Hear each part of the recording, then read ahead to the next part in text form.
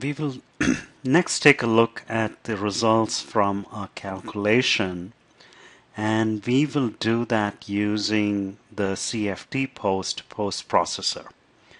And this can be started by double clicking on the results icon.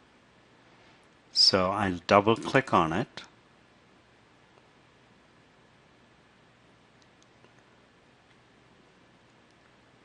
And that starts the post processor, which is called CFD post. And I will click on the z-axis to look along z, since this is a two-dimensional axisymmetric problem, and so we are looking in x, which is actually the axial coordinate, and y, which is actually the radial coordinate.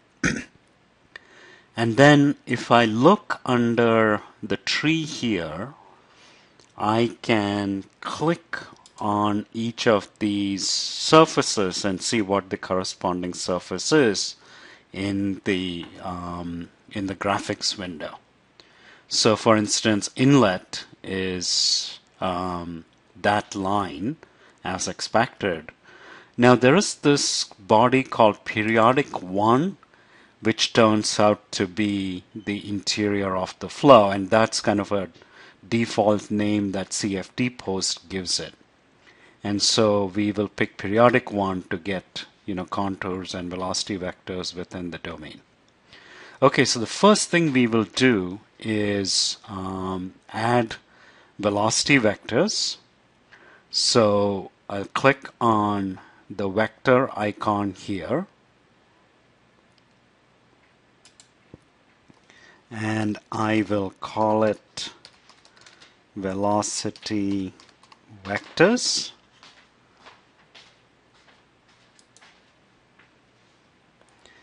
And under locations, I will pick periodic 1.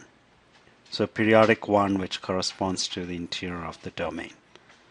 And when I hover around periodic 1, it shows me the domain. And I will click apply. And that shows me the velocity vectors, except that I need to make the vector symbol smaller. So I'll go under symbol here, and I will change this to 0.1 symbol size and click apply.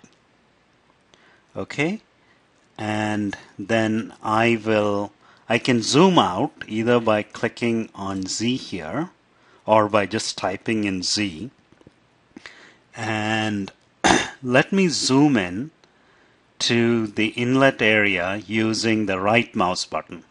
So if I hold down the right mouse button and draw a rectangle, I will zoom in to that area. And so this is the axis, this is the wall, and I can see uniform flow coming in, and I'll select pan so that I can translate the model, and I can see that the flow developing, and then after a while it looks like the flows become developed, fully developed. And I'll click on Z to zoom out again, and then I'll zoom into the outlet area, and I can see that the flow looks like it's fully developed at the outlet.